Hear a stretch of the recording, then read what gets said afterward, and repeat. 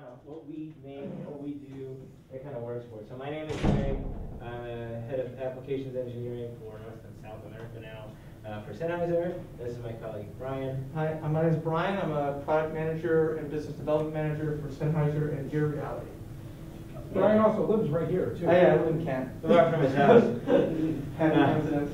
So one thing we always want to point out, Sennheiser's been around for a very, very long time. We actually started the company in 1945. When I say we, I don't mean us, but somebody started it in 1945. Actually, it's Professor Sennheiser. That is not a picture of him. But they basically, after World War II, he kind of cut the tape on a little farmhouse out in the outskirts of Germany, and it's been there ever since. The whole factory is actually built around that original farmhouse. It's like a little museum now, so it's actually pretty cool. And they've been really striving to be the future of audio since 1945. We have a brand within the Sennheiser family called Angello, and this is really all of our technologies that are for immersive audio. So if you see something that says Angello on it, that's like with a brand name. It goes for a lot of different products, a lot of different categories. But if it has to do with immersive audio and Sennheiser, it goes under the Angello brand name. So we do things from capture. We obviously make a lot of microphones. We also own a little company called Neumann, if you guys have heard of them as well. And so we do a lot of stuff from Sennheiser and Neumann. We now are working on a lot of mixing and processing through our sister company, DearVR, that we acquired them a few years ago. So we make a lot of cool software, which we'll show you as well. And then we also do a lot of listening devices from, obviously, Sennheiser makes headphones.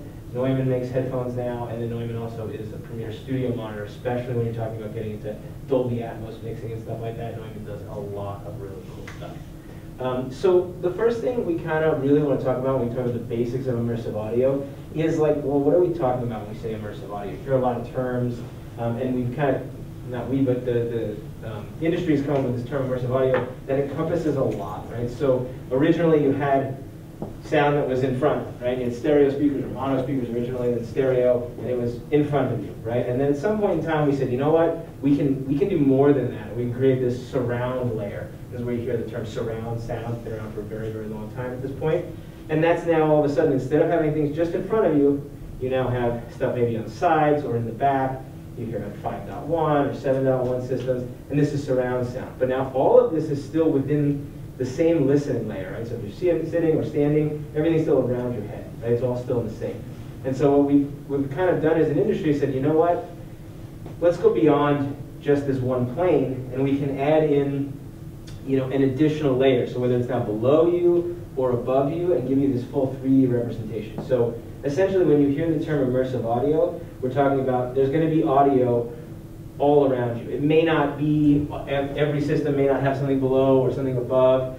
Actually, above is really where you start to get into it. But as soon as it goes outside of just that layer that goes around your head, it's now no longer surround sound, it's now immersive audio. And there's like a ton of different things that encompass it, which we'll talk about in a little bit.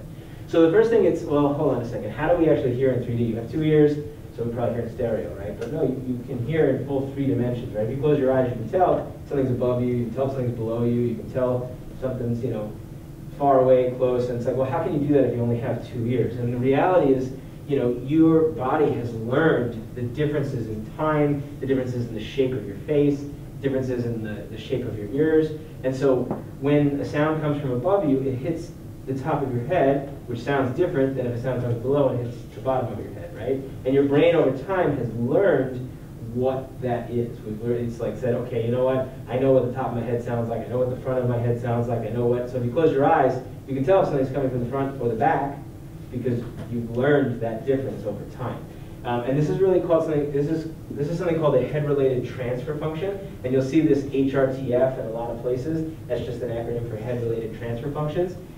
What we've done as an industry is try to come up with a lot of generic versions of this so we can replicate this. Now, obviously, everybody's head is different. So you've learned your head, you've learned your head, and you've learned your head because that's what we got. But we can kind of replicate this in some sort of a generic way so we can maybe start to get into 3D audio with headphones where you can kind of be isolated in a space, add this information, and get that front, back, top, below information from the head-related transfer function. So it's very cool, and really you can hear in full 3 dimensions because of this. you want to Sure. take us through this? So, and what we hope to provide for this lecture too is just a kind of overview of all the different things that you might encounter when people start talking about immersive audio. So we're going to go through a bunch of the different formats and different ways of immersive audio, different types of immersive audio that you'll encounter, and we'll also talk about the different kind of use cases that those different formats of immersive audio have been deployed at mostly. However, this is an important distinction to make between different types of immersive content in general.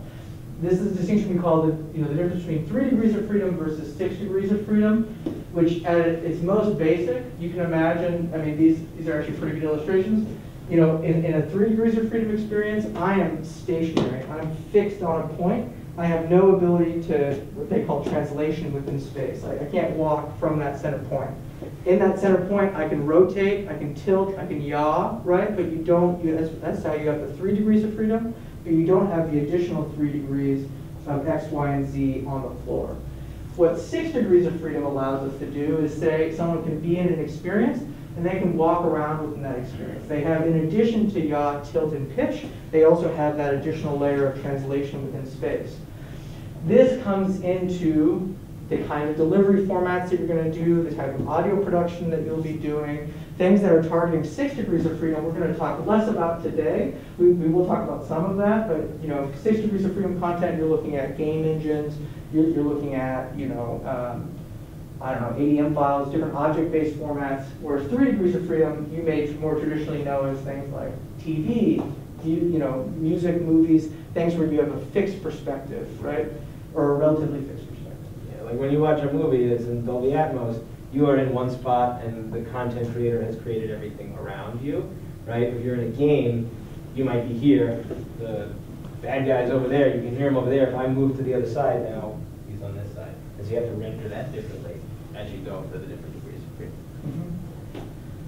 So let's talk a little bit about the actual different formats that are available. We'll go back and forth kind of going through some of these. But the first thing that you want to talk about is channel-based format. So this is when the format itself is specific to the amount of listening or playback devices that you have.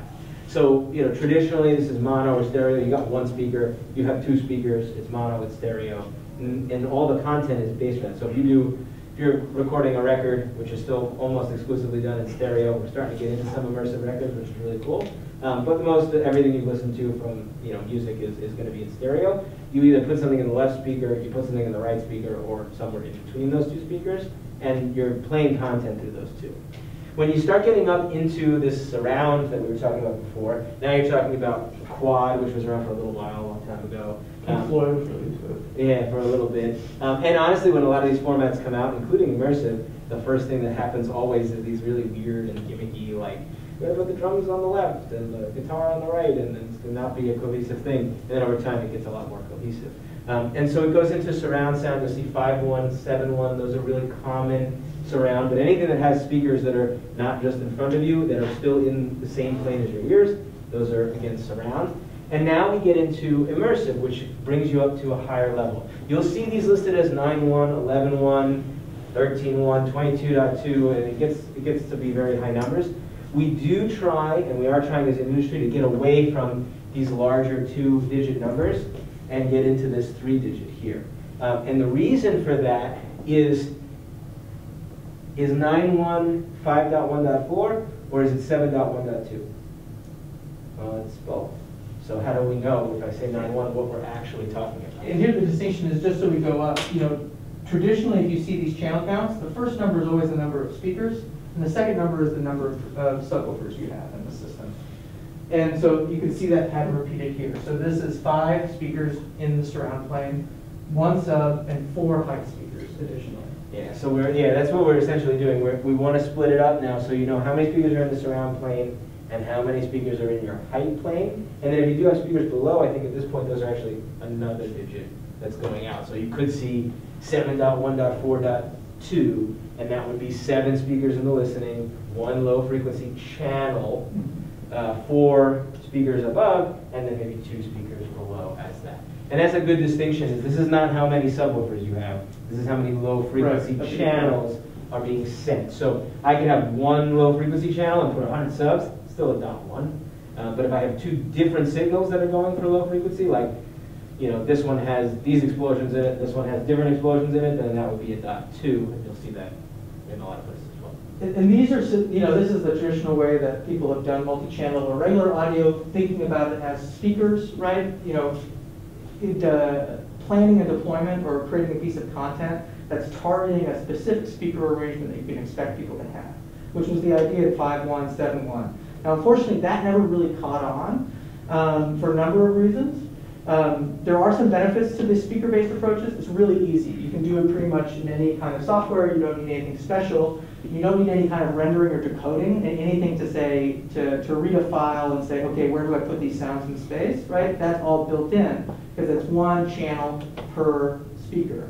However, in the world that we live in today, you aren't going to be able to rely on what speakers people have downstream, right? You know, how many people are watching stuff on their laptops versus their home theater system, they have one, versus their, you know, whatever, all the different environments in which we consume content today. Most of them do not have access in those environments to multi-channel speaker setups. And the reality is, well, this is what you're going to see when you're building a channel, a system, right? So if you want to build your home theater or a studio or whatever, you're going to build one of these configurations. You're not going to deliver content in these configurations because you want that content to go to whoever, and you have no idea what they have, right? So let's say you do your whole, you're going to record an immersive record, and I'm going to do the whole thing mixed in 5.1.4, and then you send it to all your customers, and some of them have 7.1.4, some of them have 5.1, some of them have stereo. They can't listen to it now. They can only listen to like half of what you had, or they have speakers that have nothing coming out of them because it doesn't make any sense. So you don't want to necessarily create content in this, but this is the configuration that your customer, you know, whoever's trying to get your content is going to be using. Mm-hmm. So let's go, and this is also why it's not very flexible, but it doesn't require you to have any sort of special rendering in order to use it. You can just, I have 12 tracks, I have 12 speakers, and play. One, yeah.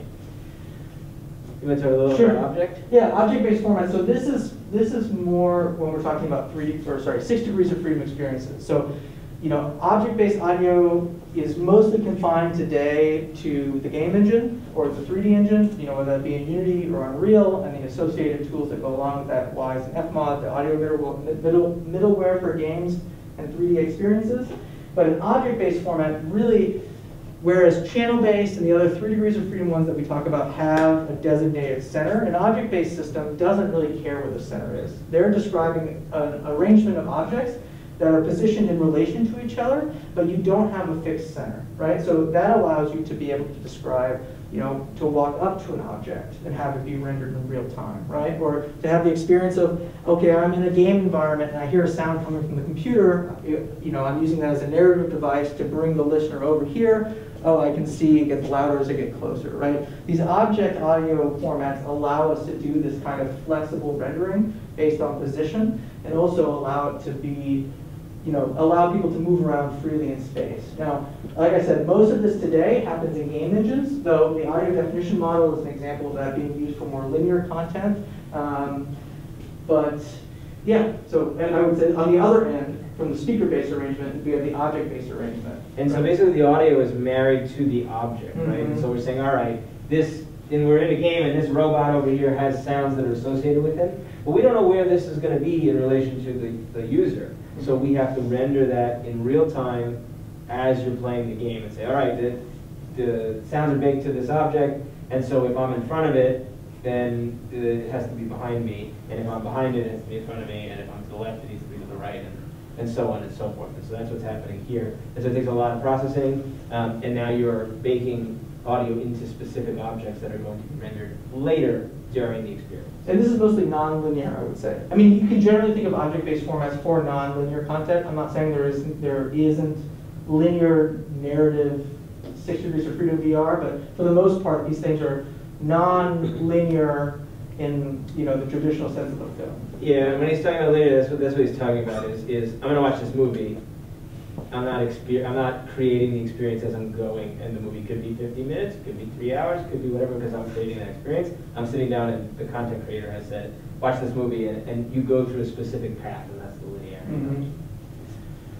So the next format is your hybrid format, and this is where we really start getting into stuff that you're going to see a lot, and this is really the format that you're going to use for a lot of those channel configurations. So good examples are Dolby Atmos, which I'm sure you guys have heard many, many times. There's others like DTS:X, MPEG-H. At this point, Dolby has pretty much won this war here. So almost everything is Dolby, Dolby, Dolby at this point.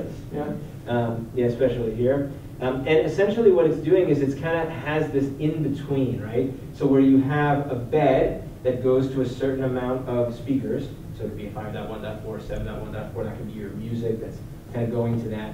And then you have objects that you've married audio to, and those objects live within a three-dimensional space around the user, and then the system itself will render that to the speaker configuration. So essentially think of it as like a sphere, and you've said, all right, this sound is coming from here, and then at the time of playback, the Dolby engine is saying, okay, well you have this many speakers, so I'll put this object between these ones over here. Or you have a different amount of speakers, so I'll put it somewhere else, right? So let's say the sound is on the side, and I only have front and back speakers, it'll put it a little bit in the front, a little bit in the back, try to simulate like it's on the side, right? And so that's kind of what happens is it's rendering that part in real time, but still linear content. Again, now you're only in 3 degrees of freedom because it's rendering around the user.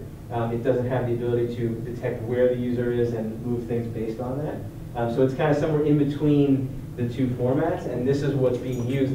So if you're going to mix, an album in immersive, you're going to work on a movie in immersive, you're going to do a TV show or do sports in immersive, this is what everybody's using now, because you can simultaneously send that signal to somebody in their home with a 7.1.4 system and have it do that, but also to somebody with a smaller system, somebody with a stereo system, somebody with a gigantic system, and it'll render it in real time to be right for that particular system at that moment. Or for example, like on your iPhone, if you watch a piece of Netflix content with an appropriate plan and on a new enough device with stereo speakers, it'll do transaural rendering, which goes back to this HRTF thing that we were talking about earlier, which will use those two speakers to do the best case it can to give you some sense of space from it. Or if you're using AirPods, AirPod Max, these ones that can do the spatial audio stuff. If you're watching Atmos content on an iPhone, it will render that not for speakers, but using the HRTF that we talked about earlier to create a binaural signal. Yeah, I think that's one of the formats we're going to talk about here in a second. Sure. Another format you may hear a lot about, especially around VR, especially around kind of 3 degrees of freedom VR, is ambisonics. It's a format that was originally invented in the 70s, but is a kind of, it's a way of describing a sound field, a scene. So actually maybe the next slide would be a helpful one, if we still have it. Yeah.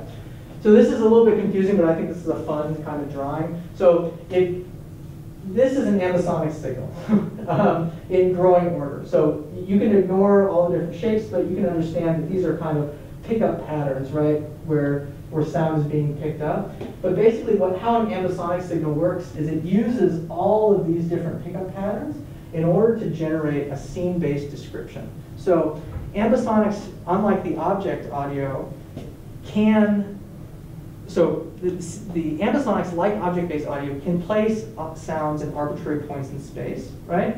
But unlike the object-based audio, doesn't require that each of those objects itself be individually rendered at playback, right? Which may not seem like that big of a distinction, but say you're developing something for a mobile phone or on a platform with limited compute, audio is traditionally one of those places we get like 1 compute cycle or 10% of whatever, right? And another way to think of it is it's essentially, think of it as like a microphone that can pick up full 360-degree sphere around the microphone.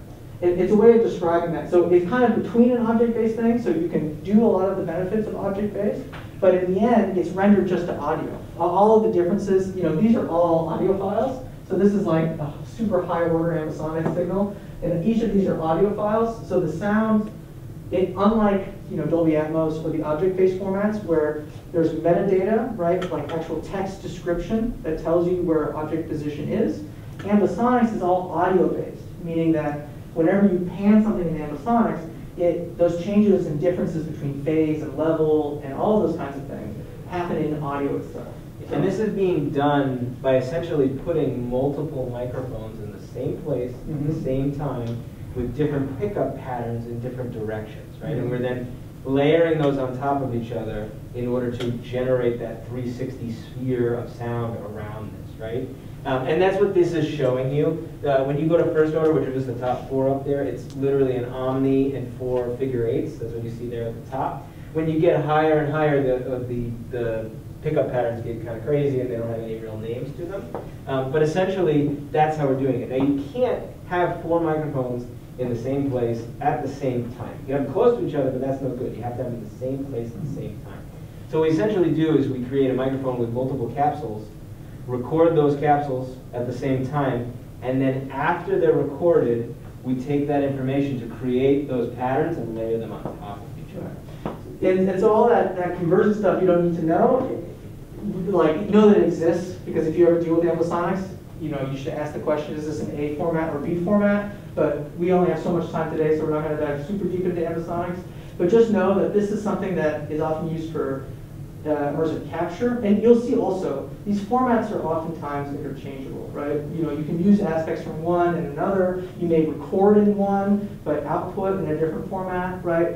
So you should really think of it both, you know, you should have a good understanding of what your delivery format is, and then you can work back from there. And we'll show you some of those tips here. But I think the last one we have is, yeah, static binaural. So this is the least flexible of the options. So ambisonics requires a renderer, the hybrid mode requires a renderer.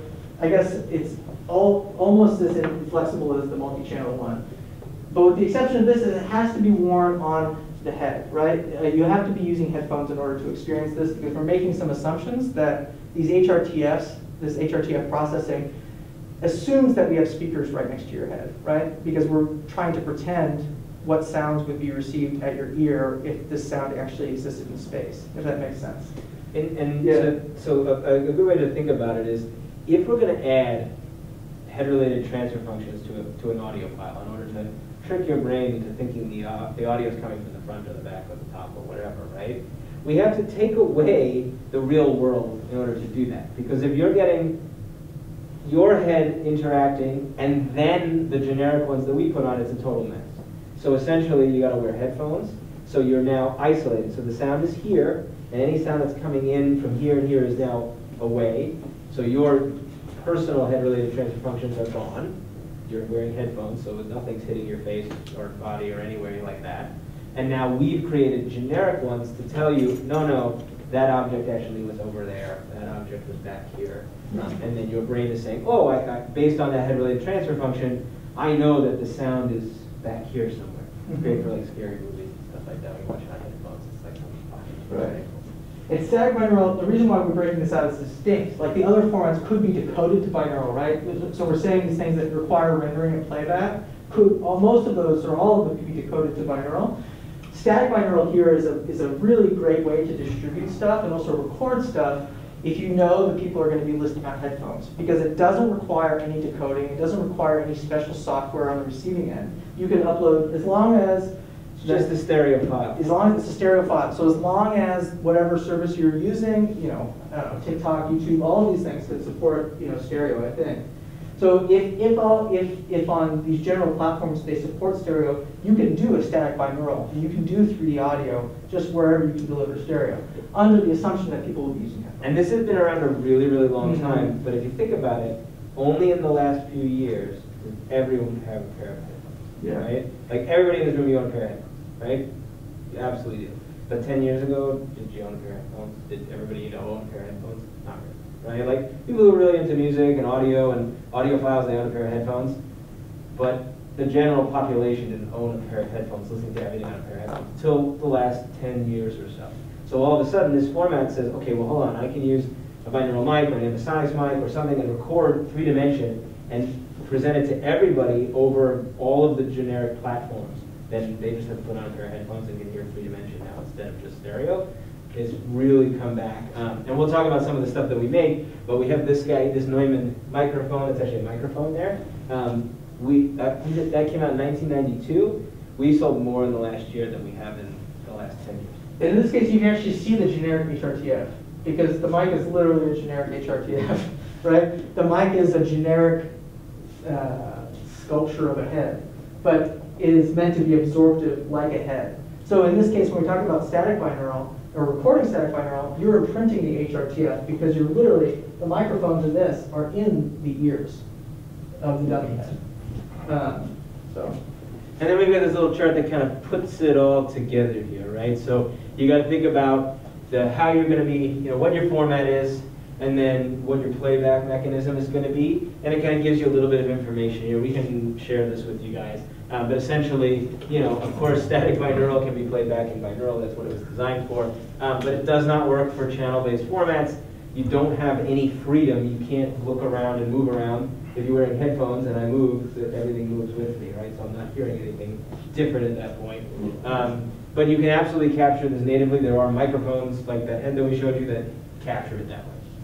When you go to ambisonics, you can render that to binaural. You can render it to channel-based formats, but it doesn't necessarily work really well, so just keep that in mind. Especially in first order. Yep, you have those 3 degrees of freedom. And when he's talking about the orders, as you go up in orders, it goes up in complexity, but also in detail, so that's why you have really high level of detail. You can go to a multi-channel better, but it's super complex to do that. We're not going to go into it today, but we teach a few hours just on how to do more than first order at that point. And obviously there are ambisonics microphones that you can capture straight in ambisonics in. Object-based formats, you can go to binaural. It's really designed for multi-channel, so it's perfect for that. You can get 6 degrees of freedom. Again, that's your game engine where you're moving around and everything's an object, so no matter where I am, it says, okay, user is here, sound source is there, figure it out in real time. But there's no way to capture that natively. I can't capture all those objects in real time based on where they are, at least not with current technology. Hybrid formats can go to binaural. They are really perfect for multi-channel. Again, this is what Dolby Atmos is. It's designed for multi-channel. You have those 3 degrees of freedom. And again, because there's objects, there's no way to capture that in real time. So there's no hybrid or object-based microphone. It doesn't really make sense in the concept. Channel-based formats goes to those specific channels. So it's great for channel. You can definitely capture, if you have 10 channels, you can get 10 microphones and you can capture it directly. But it doesn't really have any other flexibility in this one. So there's no freedom there if I move around. If I'm listening to 10 speakers and I turn around, the audio doesn't do anything different. Well, I guess in that case, that is actually technically 3 degrees, because you can move and you have a different audio perspective. Because the speakers are still there, you just look at a different sound. Fair enough. So let's talk a little bit about the capture devices that we make, right? There's a bunch of different types of capture devices that you can get. And then even just to take a step back too, when you're thinking about capturing for spatial audio and like mixing for spatial audio, it's not going to be totally reinventing the wheel, right? It's not a totally different process. All of the same stuff still applies, right? Close miking, all of the kind of basic mic techniques that you may know, or types of sounds you may collect from a set or from a recording, you're still going to be using those kinds of things, including these spot mics, but we'll be adding an additional spatial layer of recording on top of that. Yeah, exactly, right? So when we talk about spot mics, we're really talking about a microphone, right? A standard microphone, a traditional microphone. Obviously, Sennheiser makes a lot of really great ones. Those are the 8000 series from Sennheiser. You should definitely check those out. Those are pretty amazing mics. But any condenser microphone or even dynamic microphone that you put on a source, you can then use a panner or renderer, which we'll talk about in a bit, to bring that into the three-dimensional space, even though it's a single mono sound source. So it's very, very important. Most of your stuff is going to be coming from some sort of spot microphone that you have. You also have multi-channel microphone arrays, where you can actually capture, multi-channel audio or things like this in real time, where you'll put microphones around, an object or around an orchestra or whatever, in these spaces like you have here. So, maybe you use different patterns. This is a specific cube that we have. Maybe you want to describe that a little bit. Sure. Yeah. So this is a cube of 9 microphones with the 9th optional one there in the center that was developed originally for capturing classical music recordings. But what's interesting about this, and what's interesting about these multi-channel microarrays, is that it provides you this kind of spacing and gives you this really big sound of whatever it is that you're recording, right? This kind of non-coincident spaced out. You get this kind of decorrelated noise that's from all over the environment. But these are super helpful for recording for film or for recording the beds for hybrid tracks. Yeah, there's a lot of cool stuff, and you'll see some like really high-end orchestral guys that will have, I don't have any pictures of it, but they'll have like trees of microphones that they put maybe in the center of a choir or something like that, and they're actually rendering that just straight to different multi-channels. Some really amazing stuff that we've heard that comes that way. The next category is going to be ambisonics microphone. I actually have the VR mic up there in the center there, and that's actually a first-order ambisonics microphone that we make. It's very high quality, but it's not super expensive. We tried to make a microphone that was accessible, but still high quality, so I think they're like $1,300 at this point. And there's 4 capsules inside that are all aimed in different directions. We have a software that we make that can convert it into that 3-dimensional thing like we were talking about before, and that's free.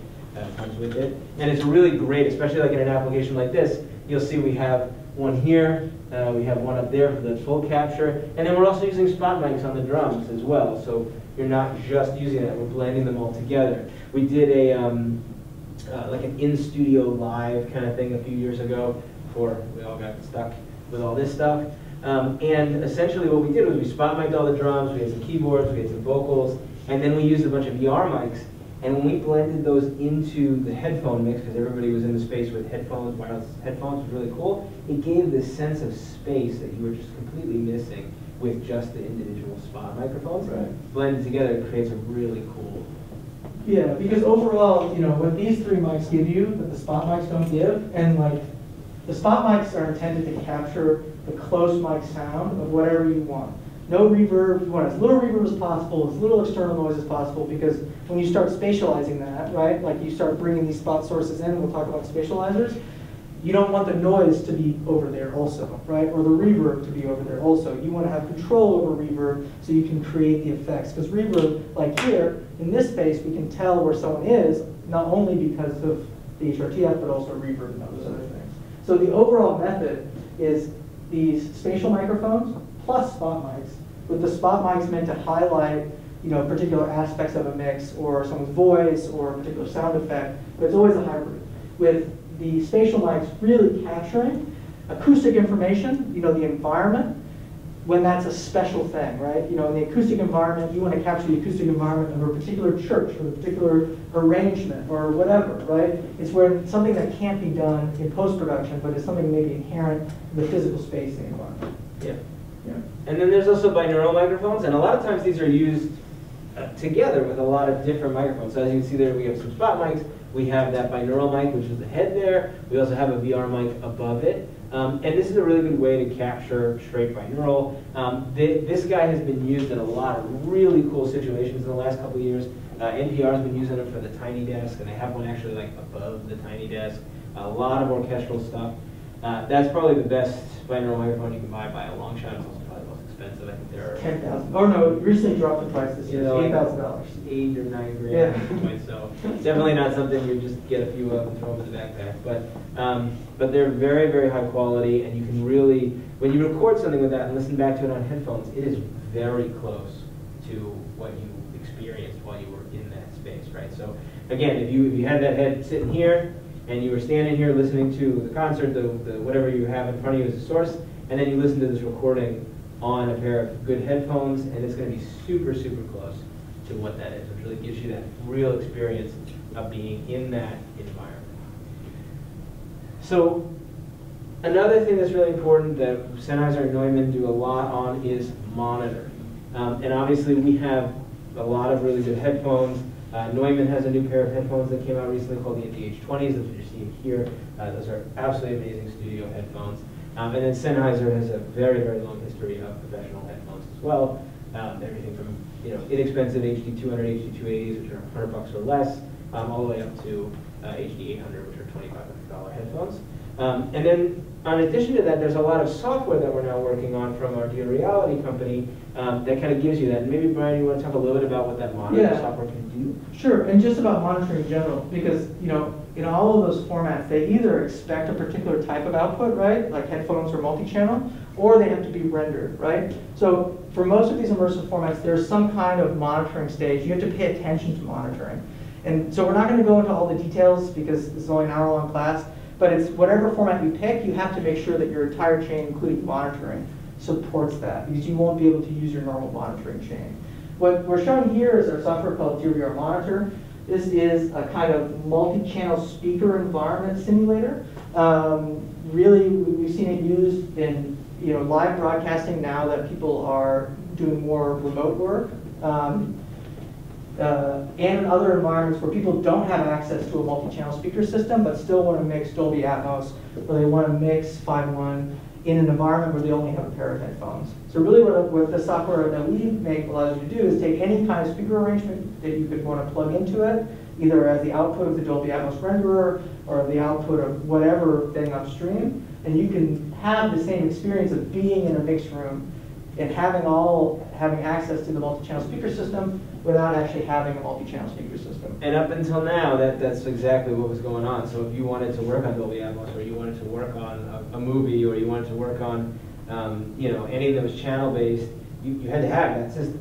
How am I supposed to work on a 7.1.4 mix if I don't have 12 speakers? Like, how are you supposed to do it? And so now what we've done is we've come up with a way to, with those head-related transfer functions that we talked about earlier, create that virtually inside of a pair of headphones. So it essentially brings all the tracks. You're still working on your Dolby Atmos mix, so you're not going down to a stereo mix. You're still working on that. And then this software is saying, okay, I'm going to put them in where the speaker should be and then render that in binaural using the HRTFs to a pair of headphones. So you can pop them on and kind of get where those speakers are supposed to be. It's a really great, especially if you're working like a studio where you're doing the big mix on the speaker system and then you got to go home and do some edits. Like here, for example, if you only have one immersive room, and there will be more people doing immersive. Apple Music is now doing this big immersive push. Netflix is doing all of their main original productions in Atmos. Immersive audio is not going away. It's going to leapfrog in ways that 5.1.7.1 was never possible for, just because of flexibility. Well, the sound bars, right? I mean, sound bars today can do Atmos in a way that's pretty acceptable, depending on the price of the sound bar. And that's going to bring Atmos into way more people's houses than ever had 5.1 or 7.1. So all of the major broadcasters and all of the major content companies, Netflix, Warner, all of these people are all moving and shifting resources into building immersive audio. And we think that the reason that this is really taking off versus the previous stuff that kind of did but didn't is because of its flexibility, right? Mm-hmm. So when 5.1 and 7.1 came out, if you wanted to experience that, well, the movie studio had to do a separate mix in 5.1, do a separate mix in 7.1. They had to provide that content, so now when you bought a movie on a DVD or a Blu-ray, all of a sudden there's a stereo mix, and there's a 5.1 mix, and there's a 7.1 mix. And the studio had to make all of those separately. You had to do it 3 times in order to make that happen. And then it says, okay, well, this is a stereo system, so we'll play the stereo mix. This is a 5.1 system, we'll play the 5.1 mix. Now you can do it once in Dolby Atmos, and then the Dolby Atmos system says, okay, well, I'm a free-floating object, so this system's stereo, so I'll move it over here. Oh, this system's 7.1, so I'll put it over here. Oh, this system is a 5.1.4, so I'll put it over there. So now the studio says, well, wait a minute. I can now provide content in a lot more places, right? I can provide this really high-level experience for the customers that have that, for the theaters, for the people who have these huge systems at home. But I only have to do the one mix, and the guy who still just has the TV with the stereo speakers in it, that's going to work perfectly for them? And the answer is yes, it will. So there's a lot of really cool stuff that's going on there, and it's making it a lot more flexible and a lot easier, and so it's really taking over. This is really why Dolby was able to kind of, everything's Dolby Atmos. And in the last year or two, we've seen the major companies kind of jump onto the Dolby Atmos wagon, and now that's what it is. As soon as Samsung and Apple and Netflix say, all right, Dolby Atmos, it's over. Everybody else either does that or doesn't do anything, right? That's what's happening. So in addition to doing that, obviously we have the speaker systems that you can get as well. So Neumann makes a full line of studio monitors. They're really absolutely amazing for immersive audio. I actually have these speakers here as the height channels now in Skywalker, which is where like tons of the All-Star Wars stuff is mixed there, out in California. Also, Michael Romanowski is using those as his height channels as well. And the really cool part about that, so these are not super inexpensive speakers, but they're not very expensive either. These retail around $2,200, right? So they're not crazy. But both of those rooms that I just mentioned, their standard plain speakers are in the $500,000+ range, right? So they really hang with some really amazing and very expensive systems. And the accuracy, especially for when you're doing multi-channel, is really there. So just to give you a really quick overview, we make them in 4 different sizes for the top speakers. There's the 80s, which are about $500 a piece. There are the 120s, which are $750 a piece. We make these 310s, which are about $2,200. And then we make some really large formats that are about this size. I don't know what those are, but about that size, which are around $5,000 a piece. Make a few subwoofers that complement with that. And the new speakers that we've been coming out with, which are the little ones just came out a couple years ago, have full DSP functionality in them now. So you get full parametric EQ and time delay and all sorts of stuff that you can do, and also room tuning now that we have. So there's a really cool stuff that's happening with those speakers. They're pretty amazing for what they are, and they really lend themselves to all of these different channel-based formats because of how transparent they are. The other thing that's really cool is you can use different size speakers in the same space because the sound from one to another is very, very transparent. Obviously, with the bigger speaker, you're going to get more low frequency. You'll get a little bit more separation in the mid-range because you have a separate mid-range driver. But you can use the smaller speakers in the high channel because they're so transparent. They blend perfectly together. So that's really what they're going for with the speakers is transparency and all of the different sizes being equal in terms of sound quality. But you can also see how there's also demand for people to mix without speakers, right? I mean, how many people have enough space to install a 514 system in their house? I don't. Yeah. So there's a lot of different options there. Yeah. There's a lot of cool stuff. And that kind of brings us into the software that we do as well. And this is just a listing of some different stuff that we have here. But what we'd love to do is show you some of the software that we actually have. And so on this laptop I've got, we have the three different software for our Gear Reality subsidiary. So we have the monitor software, which is that monitor, we're able to take the Dolby Atmos mix and render it to a pair of headphones and do that virtual multi-channel. We have, took away my picture. Oh, sorry. That's okay. We have the Pro software, which is our renderer, panner, virtualizer. She does a whole lot of stuff. So that software is basically, you can put it on a track, you can decide where you want to go. So I want to go to 5.1, I want to go to 5.1.4, I want to go to Amazonics, I want to go to whatever. And then you have a panner in there, which we're going to show you in a second, that allow you to take that spot mic, that object that you recorded, and pan it into the three-dimensional space. There's also some really cool multi-dimensional reverb in there as well, and then you actually have some renderers too, so you can kind of monitor it pretty easily. And then the last software that we're hoping to show you if this headset is working. Yeah, the headset's not working, but we can at least give this demo, and then I can talk about the other one. Yeah, and we can show what it is we actually said, well, you know what? What's the hardest thing about mixing when you're doing something for virtual reality? Like, what's the hardest thing? So what's happening is, before this software, you would go into the VR and say, okay, I'm in this space, and there's a mountain over here, there's a robot over there, this thing over there. And then you take off the headset, and you say, all right, so I think that let's pan the robot this way, and the spaceship I think was over there, and then this was here. And you put back on the headset and the headphones, and you're like, oh no, the mountain is talking now. That's not good. We need to switch that, right? And then you go back in the headset, and okay, and then you start mixing, and it's a crazy long process. And so what we said was, well, what if we could take the DAW and overlay it into virtual reality? Sorry. And then make a software where you can go in the VR and start mixing inside VR. So their homework this weekend is to watch a video from Adam Savage's sound mixer from Mythbusters, who mixes all in VR and shows how to move things around and where the hammer's going to go and all that stuff. What programs does he use to mix? Good question. They have their own. They're working with some company doing some trial software. Huh, I wonder. Yeah. All right. Well, just to show people some things. So what I have going here is probably, well, now Logic, you can do it in Logic too, but if you're more video people, the cheapest way probably to get into Atmos at the moment is with a DAW called Nuendo. That's what he was using. Huh? That's what he was using. Using Nuendo. Okay. Yeah. So Nuendo costs about $1,000. If you want a similar functionality from Pro Tools, it costs Using this one. it costs $1,000 a year. But just to say, all the major DAWs support Dolby Atmos production. But what I'm showing you here is a full Dolby Atmos session. You can see, we have Dolby Atmos object panners here. This is kind of what we're talking about spatializing objects.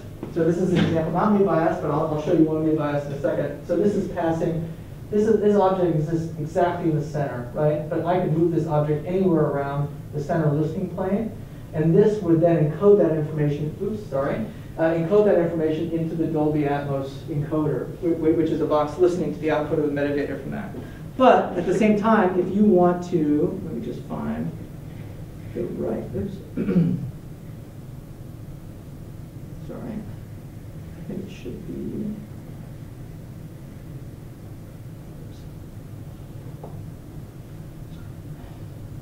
This trackpad is really giving me a hard time. So this is DVR Pro, which is another panner. And actually in the window, you can just even fully replace the existing panner with this one. So this is the one that we made. And you're going to need some kind of panner, right? In the stereo world, you have a panner built into the DAW. You go left, right, or in Premiere, whatever. You go left, right, you mix whatever you need. When you start mixing for Atmos or you start mixing for immersive, you're going to need to be able to generate either these higher channel-based numbers, right, 514, or 712, whatever, or generate ambisonics or binaural. The cool thing about this tool that we have is that, in addition to the basic panning, right, which you can do as simply just as drawing the position around space, we also have additional effects like reverb, which is a shared reverb between all of the objects that use it. So you get this shared sense of space, as well as what we call early reflections. So early reflections, like I was saying earlier, it's like we get a lot of cues, sorry about clapping, but we get a lot of cues about where sounds are coming from, not only from the HRTF, but also with how our voice interacts with the space that we're in, or how the sound interacts with the space that we're in. So reflections allows you to turn on those extra cues. So these are extra cues and effects that you can use to kind of improve the kind of performance or make it more kind of hyper-realistic, to the kind of desired effect. And the cool thing also, finally, about Pro is if you make something in this, you can output it to all the different immersive formats pretty much. All the ones we listed before, all the different speaker arrangements. Basically you can do mix once and deploy anywhere. All the way up to third order ambisonics and 16.6 or whatever. Some kind of crazy, some number that no one really uses, but it's on the spreadsheet. So this is this, and then just to show you also a DVR monitor, which is that rendering plugin that we're talking about. This thing here is just sitting on the master bus, so it's taking the output from the Dolby renderer. So like we were talking, Dolby Atmos is a hybrid format. So when you're mixing in the DAW, in the digital audio workstation, you're mixing objects and you're sending beds all to the Dolby Atmos renderer, which is then saying, okay, what kind of speaker system do you have in your studio? And you tell it, okay, I have a 514, maybe normally you do have a 514 system in your studio, but right now you're out in the go, you can drop this plug-in right on the master bus and then listen to your Atmos mix. Or if you don't have a speaker system at all, you can use this from the get-go and just mix completely on this. It's essentially tricking the DAW into thinking you have the speaker system. Yeah, and then rendering it. And there are some other tools on the market that will render virtual studios that are tied to like specific studios, right? Like Abbey Road or, whatever, like these famous studios. And to be honest, that's not actually what you want in a lot of ways, because all those famous studios have imperfections, right? So, and there are ways that the studios work around it, and they learn the space. Right. And an imperfection in a mic, we call that warmth or whatever, right? That's something that we like. An imperfection in a room just makes it harder for your mix to translate to other rooms, right? So instead of taking the approach here where we measure like a fancy studio that's famous, we've actually just, taken a blank sheet of paper and said, what are the best acoustic conditions to mix in? And then recreated those in the program, instead of trying to recreate an imperfect room. Yeah, I mean, those are the cool things. What we really wanted to show you is also this tool called DVR Spatial Connect, which unfortunately my Oculus is throwing a fit. Let me see one more time. But what this allows you to do is all of those panners that we have, both the Atmos panners, the ones that aren't made by Dear Reality, but also the DVR Pro panners, you can control all of those objects. We can see all of those objects in 3D space and be able to control them instead of, like here, I can show you, oops, like this one here, right? If you're dealing with a ton of objects and you're trying to drag that and like track a person, that sounds really hard. It is really hard, I can tell you from experience. But instead, what you can do is, by wearing a headset, you can just point at an object, you can change your automation mode, and then just follow a person around, and now your object is following that person. So is that basically making a bunch of keyframes then? You can, well, we don't, can you do keyframes? In automation mode, we call it different things in audio, I think, right? You get a keyframe, we could touch it. I have to look those up. So basically spatially tracking. Yes, yeah. You can do that. A keyframe, I guess, when I hear keyframe, I say, okay, we pick 3 points. I pick the position of those 3 points, and then it interpolates. Yeah. I think you can do that in Visual Audio Workstation. That might be called touch. I forget. Yeah. There's different automation modes in audio. But it's something you just do in real time, so you can actually drag it across and then see it. And it's also helpful too because you can mute or whatever. So like a big problem too, if you're troubleshooting a spatial audio mix, regardless if it's for VR or if it's for traditional film, if you have a ton of objects that are going around your head, what? We'll give it one more try. Yeah. If you have a ton of objects going around your head and you hear a problem sound, it's one thing to go through and try to figure out what sound that is that's coming from over there. But if I'm in headset, I can see this object. We render them as kind of balls. And you can see this ball and just reach over to it and see what channel it is, adjust the volume, even move it. So you can do all this kind of thing that is cognitively hard to do in 2 dimensions, right? Because if your face, you're working in 3 dimensions, but you have to represent that in 2D on a computer screen. So by stepping into 3D, you can make the whole mixing process simpler and easier. So in your software, are you seeing the actual physical video, or are you just seeing representations? It depends. So if it's a 360 video, like you're making a VR film, you can load the 360 video directly into the headset, and then you can mix directly in your 360 video. If you're making for a feature film, we have like virtual environments. You can put it into a fake theater or a fake living room, and then do the same kind of mixing. We're also working on the similar equivalent. We haven't announced this yet, but we are working on also for object-based stuff, working in game engine. So you can imagine similar types of problems, right? People do complex sound designs for VR games. They get into the headset, they're like, man, that bird over there sounds like crap. I have to which bird is it? Why does it sound like crap? Which audio sample is it? Or what adjustments do I need to make? That's something that requires people to go in and out of headset, right? But if you're mixing in headset, you don't have to make that kind of back and forth trip. So that might actually be the issue. No, but I tried that. I don't know. Blame Mark Zuckerberg. Yeah, right. So we'll see if we can get that up just to show you guys. But while he's working on that, do you guys have any questions? Because that's what that's everything we have kind of to show. So happy to answer any questions you might have about any of the formats.